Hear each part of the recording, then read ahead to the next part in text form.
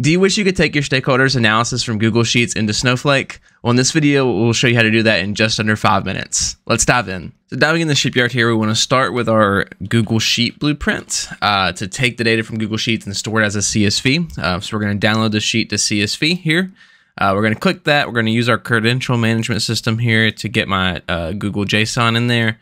So the spreadsheet name, we're going to do this raw customers right there. So you can see this is a table that we're going to pull in. So just this like basic customer example data table here. We don't care about the tab name, shared drive. We don't care about. We're going to name this test.csv.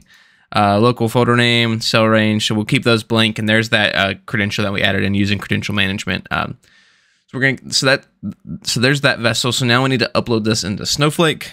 So search Snowflake, upload CSV to table. Click that. We can pull it up here, connect them together. So we're going to use our Snowflake credentials that we have. We're just going to put our username, password, and account name in.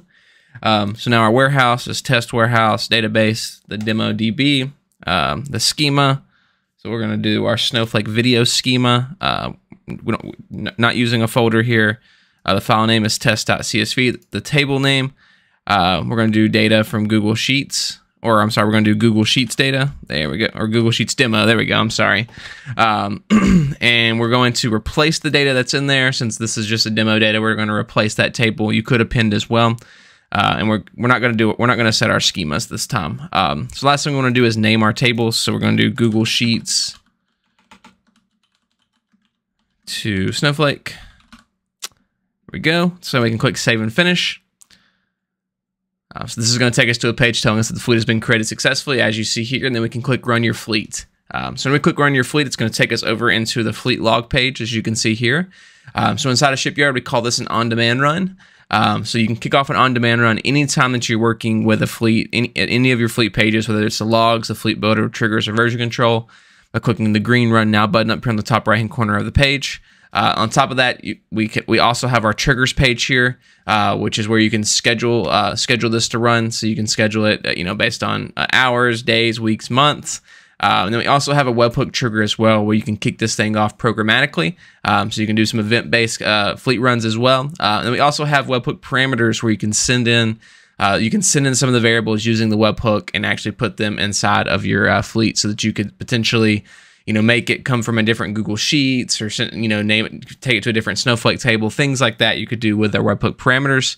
And then we also have version control, where every time we click on the save button on the bottom right hand corner of our screen, that's going to take us, it's going to create a new version that you can revert back versions, you can create new fleets from old versions.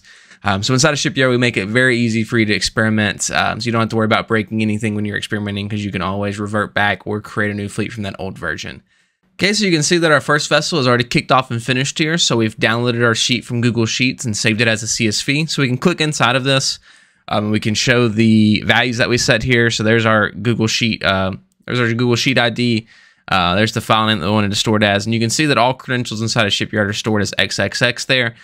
So they're never going to be visible from the actual user interface. Excuse me. So even if you're using our credential management system, you don't even have to type them in the input page. So we allow your credentials to be saved without ever actually being viewed inside of the user interface whenever you're creating a vessel. So if I jump back into the logs, we'll wait just a moment for the second vessel to kick off. And so whenever it kicks off, that's going to be taking the data from Snowflake, from Google Sheets, and then uploading it into a table inside of Snowflake. Okay, so you can see our second vessel is kicked off here. The Snowflake vessel is uploading the CSV to our table. So it's currently running. You can see it's that yellowish orange color telling us that it's currently running. So in just a moment, that'll switch over to being green once it's uploaded that table into Snowflake. And that'll let us know that the table is now in Snowflake, and then we can jump over into Snowflake and take a look at that table as soon as it's finished running, which it just does. So now we can jump over into Snowflake here. We can see our Google Sheets demo here, which is the table that we uploaded the data to. I can preview that data. And you can see there's the values that we saw in our Google Sheets earlier. So in this video, we discussed how we can take data from a Google Sheet and upload it into Snowflake. If you have any questions about this solution or how you can use Shipyard in your organization, use the link in the description to set up a time to chat with our team of data experts. If you want to see more tutorials like this one, check out these related videos.